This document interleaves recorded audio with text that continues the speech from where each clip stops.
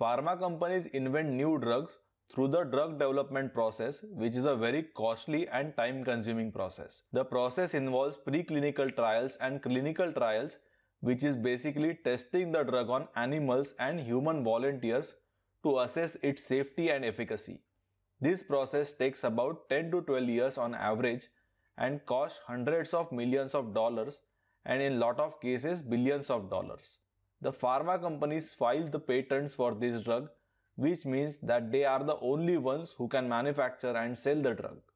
But when the patent on the drug expires, other pharma companies can manufacture and sell the same drug. This drug now known as the generic drug. According to the US FDA, a generic drug is a medication created to be the same as an already marketed brand name drug in dosage form, safety, strength, route of administration, quality, performance characteristics, and intended use. This means that if the original drug is a pill of 100 mg that has to be taken orally, then generic drug will also be a pill of 100 mg taken orally. Simply put, a generic drug is a copy of original innovator drug sold at much cheaper prices. The generic drug which has the same active ingredient, which is main component of any drug, which has the same therapeutic effect on the body. However, there are things which can be different. The generic version of the drug can have different excipients, which are the inactive ingredients in the drug.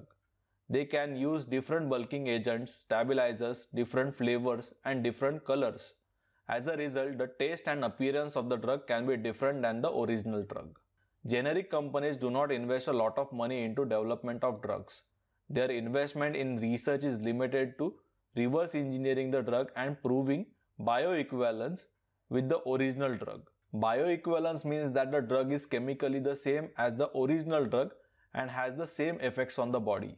As a result, generic companies are able to offer the drug at a fraction of the price of the original drug. This phenomenon is called as a patent cliff, where the revenues of innovator decline sharply upon the entry of generic competition. Generics can be broadly classified into 4 types: unbranded or commodity generics, branded generics, authorized generics, and specialty generics. Unbranded generics, are also known as commodity generics, are the drugs that are sold just by the name of the API in the drug. They are not differentiated products and do not have any branding or need any sort of marketing. These are mostly brought by the institutions and governments who provide medication to the masses and don't want to pay premium for the brand name drug. For example, a government buying a large quantity of drug to distribute for free will have a commodity generic version going by the name of the drug itself, like paracetamol. Branded generics are the exact same drugs sold by pharma companies but with branding. For example, the most popular branded generics for paracetamol in India are Crocin or Dolo. They are the exact same drug, but the company can charge a premium for their brand as they also incur branding and marketing costs. These drugs are mostly sold to the public rather than institutions, as the public actually prefers brands and are willing to pay a small premium for assurance of quality. Specialty generics are generic versions of specialty drugs. Specialty drugs are high-value drugs that are used to treat chronic and complex diseases. They could also be drugs with complex delivery systems. These are very expensive drugs and their generic versions will also sell at higher cost than simple generics. Authorized generics are the exact same drugs sold by the company that held a patent for it. A company will not discontinue the product just because the patent has expired. Instead, they will lower the price of the drug and sell it as authorized generics, often for a slight premium over branded generics.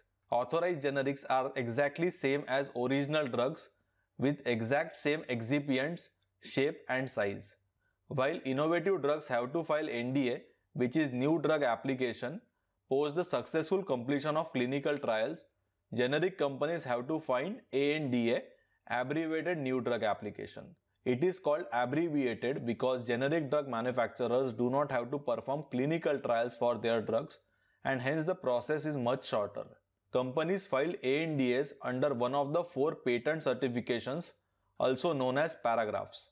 Para 1 certification states that there are no listed patents for generic drug. In this case, FDA may approve the drug immediately. These drugs usually face a lot of competition and are basically commodities. Para 2 certification states that the listed patent for the drug has expired.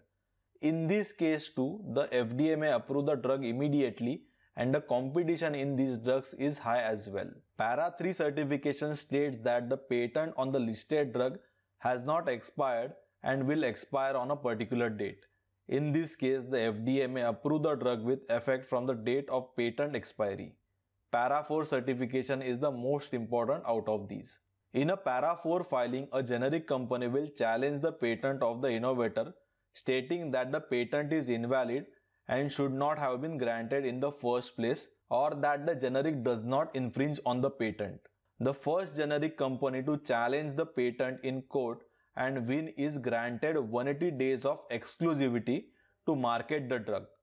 This means that no competition can enter the market for 6 months. This is an incentive given by the FDA to the generic companies to take down fraudulent patents and thus greatly reduce the price of the drug. This is a very profitable strategy that almost all Indian generic companies have used in past. In 2012, Indian pharma companies were involved in at least 50% of Para 4 litigations in US. Generics plays very important role in bringing down the cost of healthcare. In poor and developing countries where people cannot afford the high cost of patented drugs, generic medicines have saved and improved lot of lives. Healthcare costs in developed countries have increased at very fast pace and wages have not kept up. Innovative drugs are very important to the advancement of the healthcare and being able to treat or cure diseases that could not previously. But when these drugs are first introduced to the market, they are out of reach of the people who do not have health insurance. Generic drugs are important to bring down the prices of these drugs so that the masses have the access to it.